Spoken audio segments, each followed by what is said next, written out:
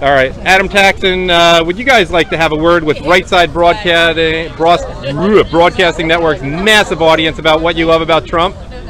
No thanks. Oh wait. How about you? You're okay. What are you psyched about in terms of hearing Trump tonight in this very exclusive event? I'm very happy to be here. I like Trump. I like him a lot. I've liked him from the very beginning. See how old my hat is? That's not the very beginning. Hell, some of us know him from the USFL, like from the early 80s. From the beginning of running for president. You knew when he came down that escalator he was the man? Yep. Cool. What appealed to you? Was it? Did you even wait until he talked about building the wall, or did you know from the start? No, I did not know from the start, but I liked his message, and I liked how he talked to the people and not at the people. And you think he doesn't think he's better than the deplorable masses out there? No. He's one of the people that has their feet on the ground, as opposed to some of these people that have their feet in the air. And the elitist. He's not an elitist. Right. He never has been comfortable in that crowd. He's more comfortable among middle-class Americans, I would say. He's more happy maybe having a cup of coffee at your kitchen table than going to a cocktail party and schmoozing. Yeah, so the sense I get, and I'm from Delaware County originally, even though I have a national audience, we have a national audience at RSPN. By the way, we thank our donors very much. I forgot to mention that already. Is that Barbara Streisand might not fit in so well in Delaware County. I doubt it.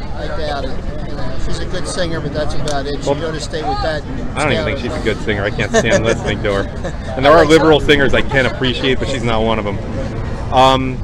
Finally, what do you think of the various scandals, the latest scandals with Hillary, whether it's destroying computers, destruction of emails, the bleach bit? There's a woman that lies when she doesn't have to lie, and we're probably seeing the tip of the iceberg with her. Exactly. I feel badly about her health situation, but at the same time, some of the stuff that she's done when she was in the White House is absolutely atrocious. With stuff that her husband did, you know, and the Benghazi situation where she lied about that, the email situation where she's lied about that, instead of just coming clean with the American people, and now lying and trying to cover up her health situation. So it's just one thing after another. But this is what we're seeing. You know, they're making more out there that we don't know about. Now, one thing in Pennsylvania and in Delaware County is the Republican establishment here often is accused of not necessarily listening to the people. There is a Republican establishment based in media, different kind of media. There is a city called Media, which is the county seat here in Delaware County. Are your Republican so-called leaders here being responsive enough to the people, getting behind Trump enough?